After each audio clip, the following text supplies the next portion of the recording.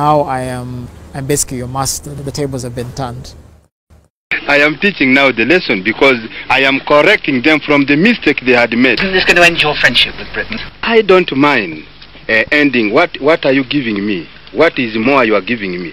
British actually deceived me last year, giving me £10 million.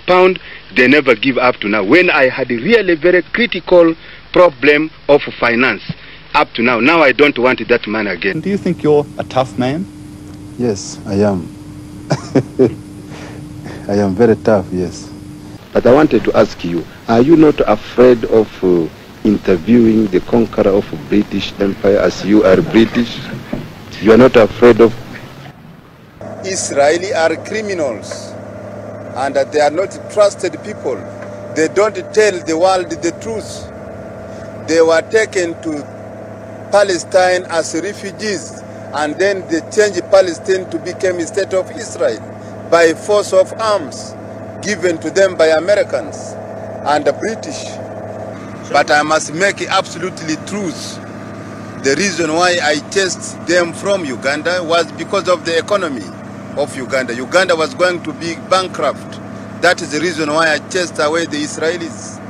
If I am to prepare the war against Israel completely, no, I don't want very many army, air force and the navy, just very few, and strike inside Israel and move people from the whole border towards Israel. I think the situation will be very difficult and very different.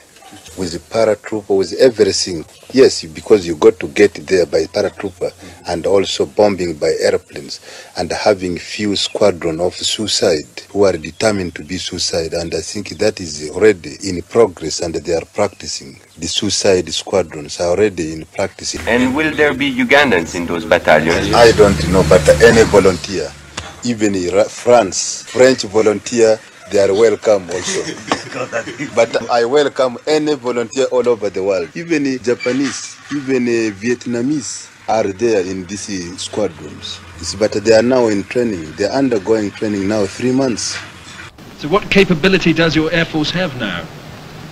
I can't tell you any secrecy because you might pass this information to South Africa, which I am actually aiming to destroy Johannesburg and Cape Town. This is my aim. I'm very serious about this.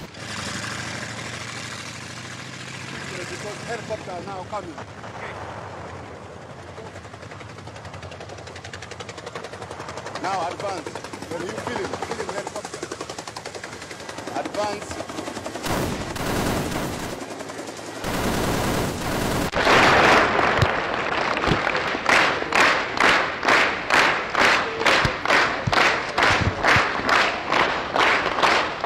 If Rhodesia and South Africa cannot accept immediate independence to the majority rule in these two countries, including Namibia, then we must really face them militarily because we are capable of fighting against them, of liberating that country.